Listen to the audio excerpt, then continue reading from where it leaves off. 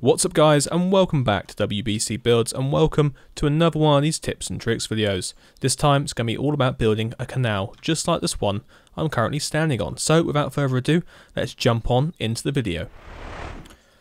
Okay, so when it comes to building a canal, it is very much just a box in the ground filled with water. There's obviously more technical terms to it, and it's probably called a channel rather than a box, but we'll go with a box for now.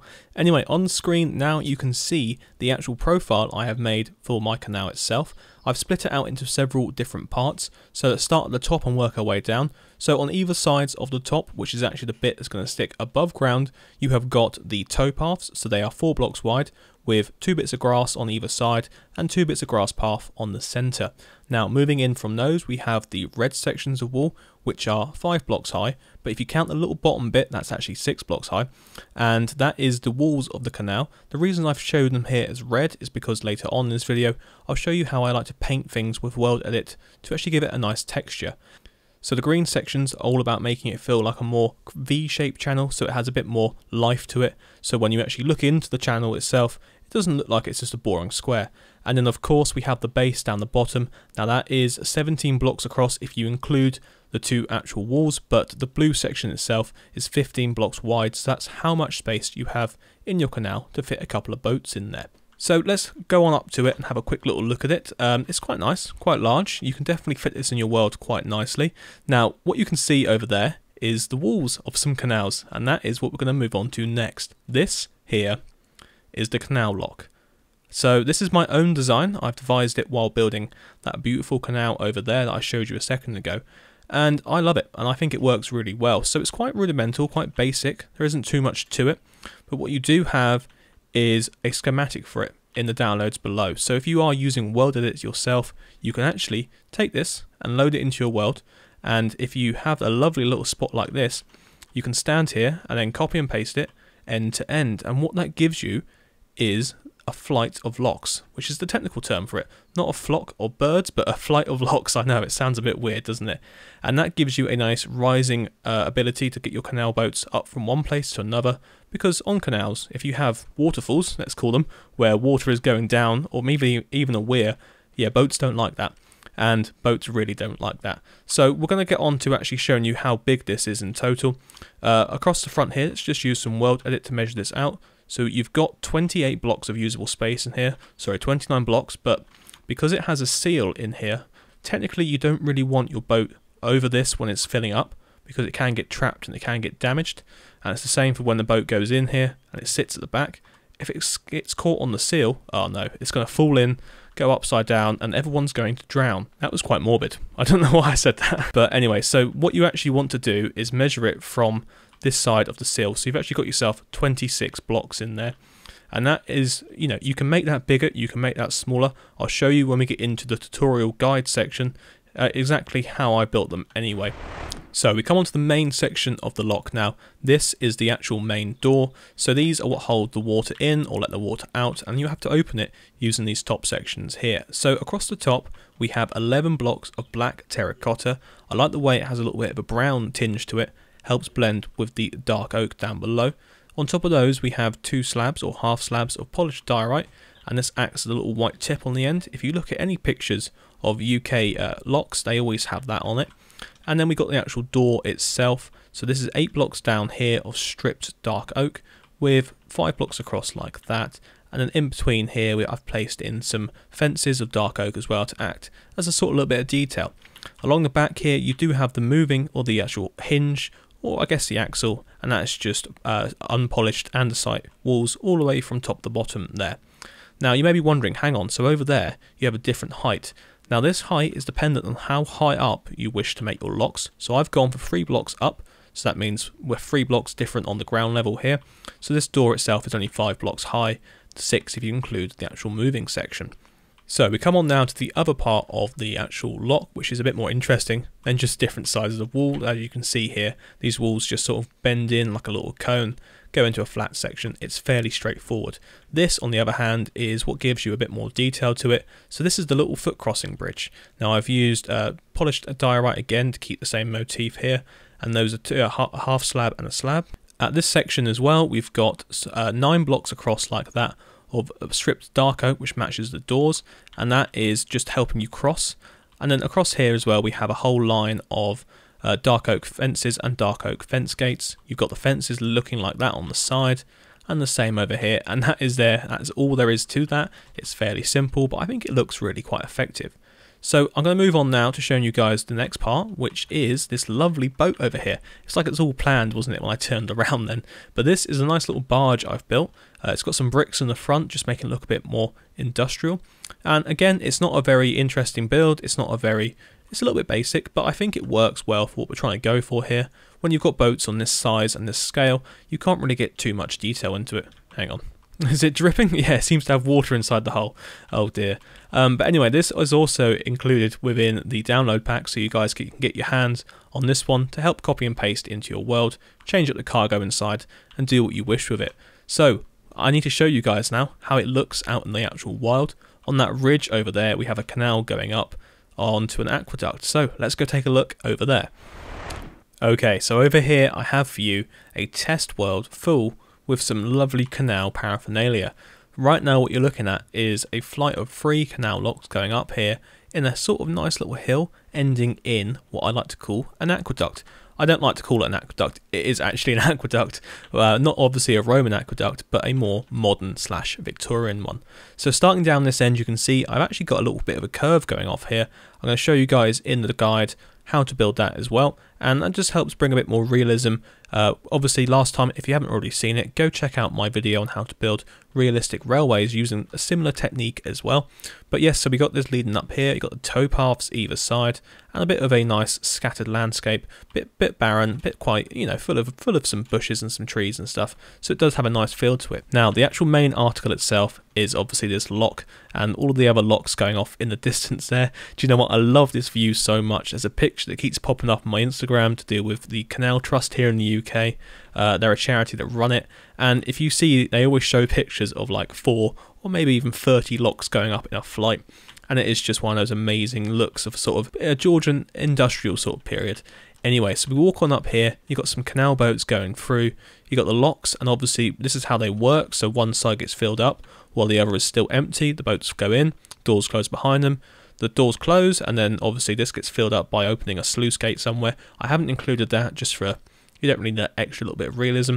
Boats come back up to this level, these gates open, and then through you go, rinse and repeat, and then rinse and repeat again. So you've got this boat going in to this lock right now. And so on the surface, really, they are quite simple things to do, but ultimately it brings so much to your world. Once you have one in, you can get a nice little proper industrial feel to it, or you can have it in a nice idyllic sort of countryside like I've got here, rolling hills and lovely trees about the place.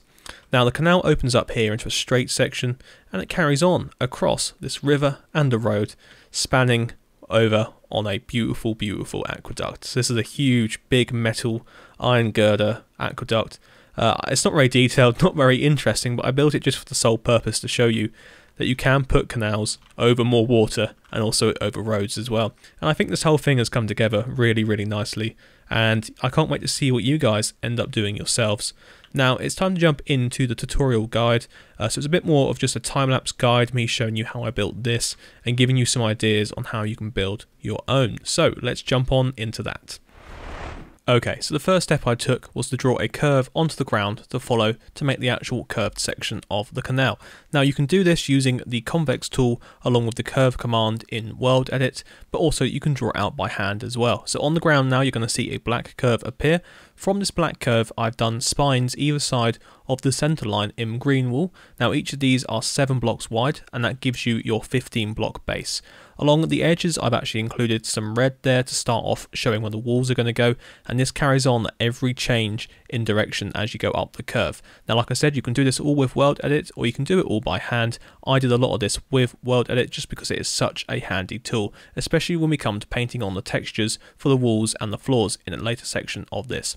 So now all the red wall is in place, it's time to stack that up by 4 blocks so you get a nice 5 block high wall. Now I've done this all in red wall again, as I showed you earlier on with the actual thing as well, and that was just a great idea to do because now we can go through and paint that all up using a brush tool, which is now set to mask only red blocks with mossy stone bricks and andesite. Now you can do this and it'll give you a nice lovely effect like you spray painted the walls. Okay, so we're moving on to the next step now, which is actually placing in the dirt channel. So this gives you that V shape that I mentioned earlier on, and it's 4 blocks off from the wall, and then it's up stepped in by 1 block, stepped in again by 1, and so it goes up 4 blocks high as well. Now this carries on the entire length of the canal, and it gives you a nice little feature piece. So like I said, when you look into the canal, you can see it has a bit more of a channel rather than just being a flat bottomed box, as I called it earlier on. So this goes through, and the next step is actually to get the ground in. At the moment we're looking at some grass with some wool on it. It's time to change that up all to coarse dirt, and once that's changed up to coarse dirt, the next step would be to paint all of the coarse dirt with red. So once you've painted it all in red, you can then go back through and paint all the red with a mixture of coarse dirt, brown mushroom blocks and brown wool. So once you've done that, you've got yourself a nice lovely looking canal, which actually has a really nice dirty look to it. I know, dirty canal. So the next step is actually to place on the back piece. This is so the water doesn't fall out, and I did this because this is the end of my canal. So now we need to get on to actually placing in the towpaths. So as I said before, the towpaths are 4 blocks wide. They have a block either side of the middle section of grass path of grass. So you do that all the way up the edge of the canal. So you've got some grass up there, then it's the grass path, followed by the actual bit of grass on the outside. I'm just putting a little bit of texture into the paths now as we speak by changing them to red and painting them with some other little bits and pieces. Okay, so we come on to the next step here, which is the actual lock. What you can see on the ground now is me placing a sort of funnel type cone, and that is just because I'm taking the size of the canal down from 15 blocks to 10 blocks wide, and this is because when we build the doors later on, you'll see they have a 2-block centre in order to create quite a nice effect when you do it on a diagonal. Now the dinner bone sort of dog bone shape I'm doing here is to show you where the doors would sit against the walls. So you've got little indents there, and also on the screen now you can see the andesite walls I've placed in there to act as the sort of axles. You can do this whatever way you want. I've made sure that each side is sort of even, but because of the fact it's going from an odd to an even, you do have to have one side slightly longer than the other in terms of how many breaks it has in it. What you can see now is I'm placing some blue wool on top of the red wool. The red wool indicates the actual change in the level, so that's 3 blocks high, where the blue wool indicates the original size or the height of the canal, which was the 5 blocks. So in total at this point, the canal lock is now 8 blocks high. And this is replicated when we get round to building the doors, because the door on the lower side has to be 8 blocks of dark oak, and on top of that you have the 1 block thick terracotta. So what I'm doing is going through and placing all the ground with coarse dirt, and that is just because we can change it up later on like we did previously where we turned it all to red. Now what I'm doing is just making sure the channel fits in here. Within the actual lock itself there is no dirt up against the side, which makes perfect sense when you think about it, because you don't want to get that trapped inside the mechanism. What I'm doing also is adding in some reinforcements on the base of the lock, and now this is just some dark oak I've placed at 3 block centres. I think it looks quite smart as a way of doing a sort of reinforcement section. As I've mentioned, this is definitely a guide for you guys to take away some ideas on how to build them yourselves. Don't take this as a prescribed tutorial, because I'm not going to slow down at any point to stop. But anyway, so we're going to get on to actually showing you the door now. This is 8 blocks high by 5 blocks wide, and it is just stripped dark oak, and on top of that you've got some black terracotta I've used, 11 blocks along there, and on top of that we placed 2 slabs of polished diorite to act as sort of little indents, and also inside the middle there I've added some stairs, some fences to make it look a bit more detailed. So we rinse and repeat this on the other side, and there we go, it's sitting in its little indent. Now what I'm doing here is building the sort of gradient that takes you up from our original ground level to the new ground level. So I'm going along and adding steps in there, so we've got it going from 1 block high up to 2, then up to 3, and that gives you an idea of how we've changed in level. So coming round to the second door, this one's on an angle, so you need to place it at 22.5 degrees, which is 2 blocks and then another 2 blocks behind at a diagonal, and on top of that you place the black terracotta to act as the handles, and I think this looks great.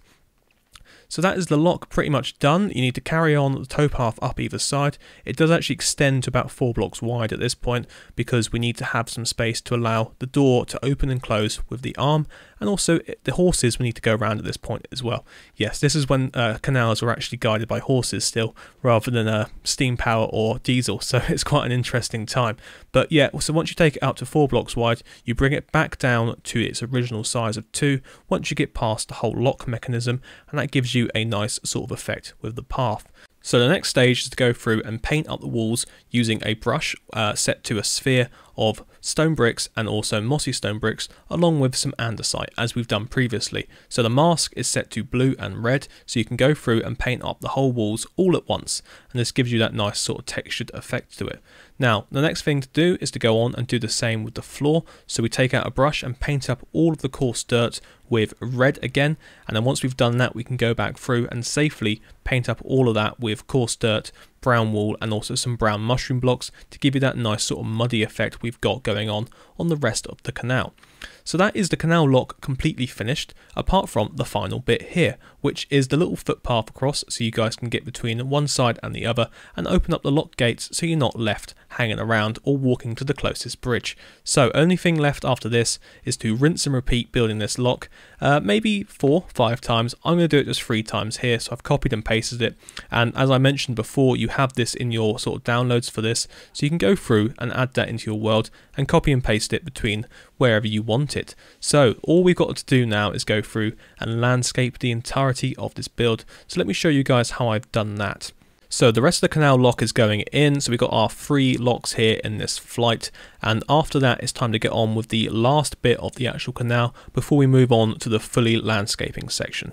Now this is a straight section of the canal which actually will go across on the aqueduct, and it's also where I devised the section for the canal from. So you can see here I'm placing in the different coloured walls now, which we're going to stack along here about 30 to 40 blocks, which will give you this nice little section like that. The reason I've done different coloured walls is, as you've seen throughout this video, you can go through and use a mask on your brush with World Edit to change only those blocks specifically, and also having different coloured walls like this makes it look quite neon and interesting, and it gives you an idea of exactly what it's going to look like.